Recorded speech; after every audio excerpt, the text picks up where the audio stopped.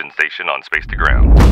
Welcome to Space to Ground, your weekly look at what's happening on board the International Space Station. I'm Dan Hewitt.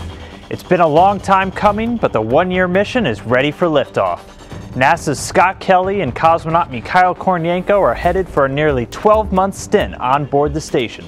They'll be pushing the limits of research, exploration, and the human spirit in the latest step in the space station's role as a platform to prepare us for the journey to Mars. To follow all the latest on these pioneering space flyers, visit nasa.gov/oneyear. To make the most of this historic mission, scientists from around the globe are teaming up to benefit humanity. Kelly and Kornienko will engage in a variety of studies designed to provide new data on the physical and mental challenges astronauts face on longer and longer missions.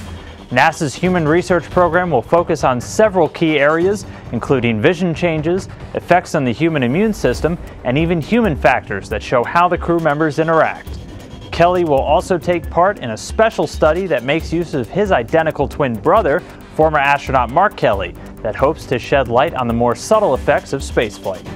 And spending this much time in space is bound to break some endurance records.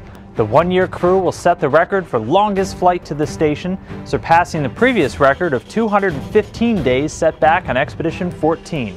And Kelly, who's already a veteran space flyer with 180 days in space, will set the all-time endurance record for a U.S. astronaut, currently held by Mike Fink with 382 days. And be sure to follow along with Scott Kelly on social media throughout his journey. You can find him on Twitter and Instagram, thanks to special requests from President Obama, at Station Commander Kelly. So strap in for a year in space and keep sending your questions and comments using the hashtag #SpaceToGround. We'll see you next week.